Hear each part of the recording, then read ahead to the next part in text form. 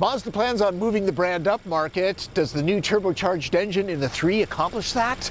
Let's find out.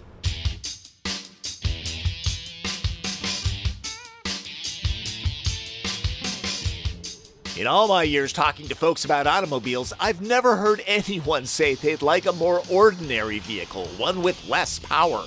Mazda understands this. It's known for building cars for car people. The latest example is the Mazda 3 Turbo that gets the extra hustle many of us crave.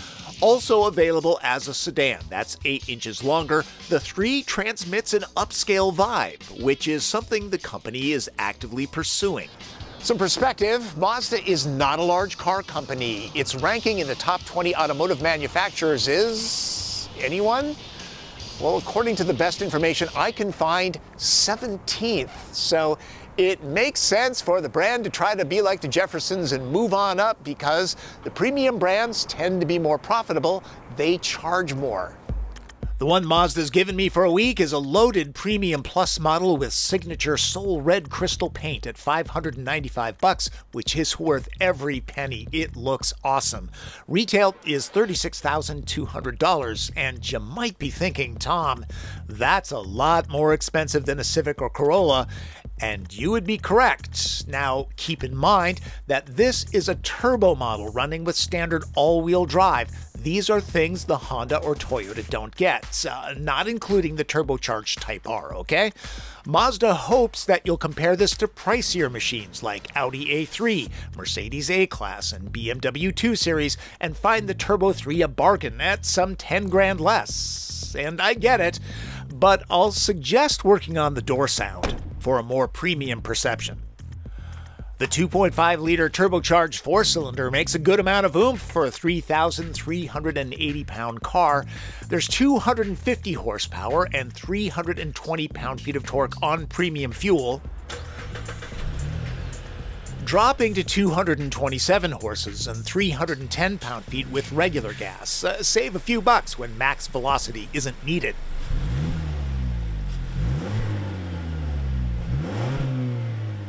All turbos shift with a 6-speed automatic, and this being a Mazda, manual control is a touch away.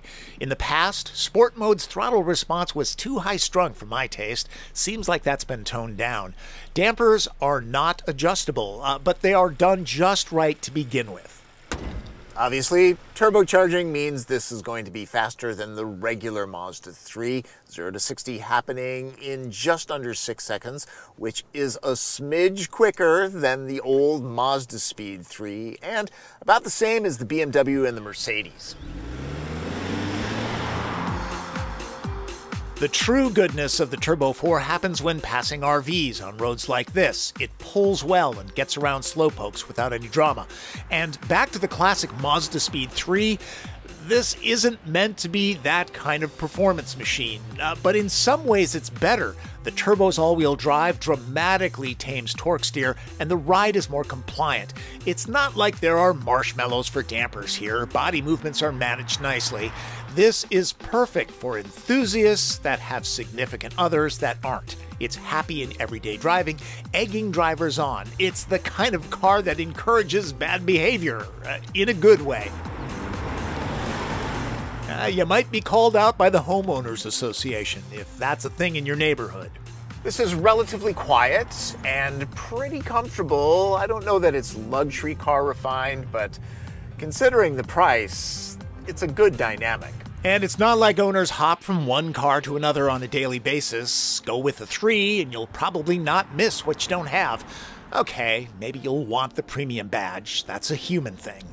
Gotta hand it to the engineers at Mazda. They really know how to tune a suspension. The 3 just loves corners, just loves to be chucked into them. This car runs with G Vectoring Control Plus. Now, what it means is when you bend into a corner, it reduces engine torque ever so slightly to add more weight to the front to improve handling. And when you bend out, it pulses the correct brakes to add stability. This is all imperceptible. But the hairs on the back of your neck will notice it. The front springs are stiffened by 15%, and the dampers are firmed up a notch, mostly to handle the extra 90 pounds in the nose. As for the 6-speed transmission, well, it goes about its business without any fuss or muss. You never really notice it. Yeah, there are cars with more gears, but this one works just fine. And it's not a CVT. More gears might deliver better fuel economy. The EPA averages 26 miles per gallon on regular grade fuel. Against the non-turbo Mazda 3, the efficiency penalty is only 1 mpg. Nice. It's in the same ballpark as the premium brands. It doesn't have an automatic engine stop-start system. The glass on the Mazda 3 is on the narrow side. The back window is just kind of a little slit, so man, I'm glad that there's blind spot warning in this car. Visibility is just okay. In addition to that blind spot tech, automatic emergency braking, lane keep assist, rear cross traffic alert, and adaptive cruise are standard on turbo models. Premium Plus adds rear cross traffic braking and traffic jam assist, like luxury models. Brands like Buick have something to learn from the team that appointed this cabin. Materials have an upscale appearance. Trim looks solid, lots of stitching where the eyes can appreciate it. Horizontal elements widen the visual, and I'm giving style points for the release flowing into the door trim. Seats are supportive and heated, only the driver gets power adjustment. Minnesotans, take note, this is toasty. The normal storage spots are scattered about. Virgos can get well organized. To help keep the wheels scuff-free, there's this when shifting into reverse. That's a great feature. And if that's not enough, Premium Plus models get a bird's eye view. Not all Bose systems are created equal. This 12-speaker system is among the better ones, and if you want a panoramic glass roof, sorry, this is all Mazda offers. The user interface gets an 8.8-inch screen that is not touch-sensitive. Get used to this controller. It's okay for getting to all of the features in the Mazda menu and easily toggling between it and Android Auto and Apple CarPlay, but once in those, the knob interface is cumbersome. Those work better with touchscreens, and I use CarPlay a lot. Next time you test a Mazda 3, would you try the sedan, please? Sure. Any reason why? It's the windows. At least in the hatchback, they're kind of small, so makes it feel sort of claustrophobic back here. That's good to know. Any other gripes? Allow me to continue. Because of the roof line, I have to duck my head a little bit when getting in. We're both 5'9". I've got about that much headroom. Knee, leg, and foot room are good for a car this size. Cushions are high enough so that thigh support is fine. And the door openings are big enough so that you can get car seats in and out. Not too much of a problem. But my big pet peeve, no pocket here. Why do automakers chintz out? Door pockets, those are pretty big. This is an all-wheel drive vehicle. The tunnel is a bit on the hefty side, meaning if you have 3 people in back, their feet are going to get crowded. My suggestion, keep it to 2. Everybody will be a lot happier. And Mazda, if you're trying to go upscale, how about heated seats back here, huh? Unlike other reviewers, I'm happy to take a stand on styling because I'm a big nerd when it comes to industrial design. Yeah, it's somewhat subjective, but I like this, and here's why. The hatchback is very close to the look of Mazda's Kai concept car, and few vehicles make the transition from show car to production this intact. The sleek, minimalist fuselage lines are the polar opposite of what other Japanese automakers usually draw up. Many of those rely on busy cuts and creases. Mazda calls it Kodo design with a less is more attitude. I can see where some people won't like the baby got back rear end. Sir Mix-a-Lot would appreciate this. In a world where people complain that all cars look alike these days, this one doesn't. Good to have some originality happening, and it's not a crossover SUV. There's always the sedan if you don't like this. The 3 is not available with a powered tailgate, but it does have something back here that I really like. A lock button, so you don't have to fish the remote out of your pocket. Nice. The rigid security shade stores inside the cargo hold. It doesn't have to be left behind, and Mazda doesn't leave owners with just a repair kit. It's an easy reach to drop the seats. No pass-through or 40-20-40 split, though. It's not totally flat, but the wide hatch design is more useful than the sedan. Mazda says there's 20 cubic feet of cargo room. I can say for certain that 5 packs of softness and absorbency stuff into the back without any problems. You'll probably load suitcases. I'm a little weird that way. Let's get to red light, green light. Green lights, the engine of course, it moves the car well with an excellent power band and refined growl.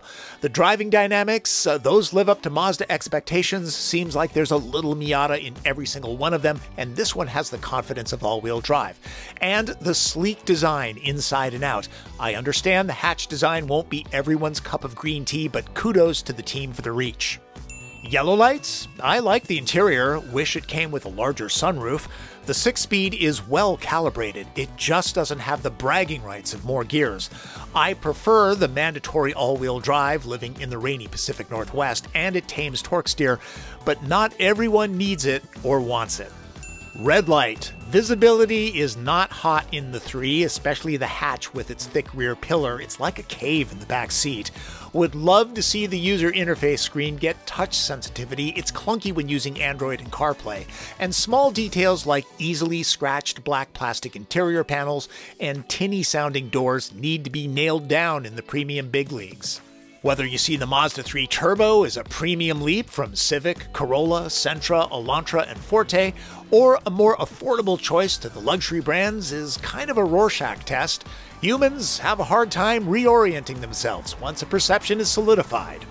I don't know that luxury brand buyers are going to be switching from Audi, BMW, and Mercedes and moving to Mazda, but I will say this, the 3 is an overlooked vehicle. I just don't see enough of these on the road. They're really good. It's not a Mazda Speed 3 and not meant to be one. The little car company that could is leaving its rowdy side behind and embracing refined performance. Regardless of price or upscale badge, the best cars make owners happy, and the Mazda 3 Turbo has the style, grace, soul, and power to satisfy a lot of buyers. It's always fun to go over Mazda press materials because of the details, describing how the company studies human form and posture to harmonize the driver's seating position. It says a heavier throttle pedal was developed and custom tuned for the turbo engine, and that the brake pedal position and tweaking focused on calf muscle alignment for better control. It claims that these things reduce unnecessary holding positions plus in and out movements to help keep drivers fresh. Other automakers might do these things, but Mazda seems to get spiritual about them, very zen. And you might not feel like it's a luxury car maker right now, but hey, its cars always have a compelling feel to them. Gotta give them that. I will leave you with my best buying advice. Test drive at least 3 different vehicles, folks, and get real-world pricing. I have a price quote service. There are many of them out there, whether you use mine or somebody else's. Do it because you really don't know what the real-world price is unless you check. And in case you're wondering, I did ask Mazda specifically if it was going to build a speed model. Sorry, doesn't look like it.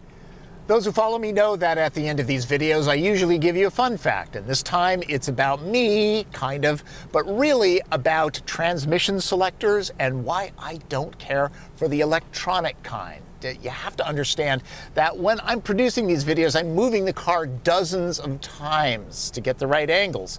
And using a mechanical Prindle shifter like this, I know that it's 3 clicks down for drive, 2 up for reverse, 2 for drive, 3 back up for park. It makes the vehicle easy to control.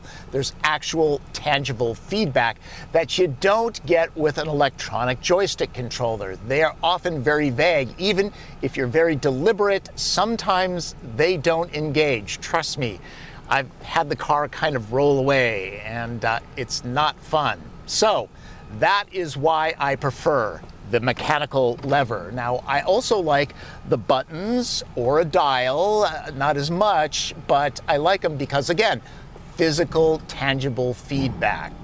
You know, this is a get to know your automotive reviewer and something that you might consider if it's a tiebreaker on the next car that you're buying.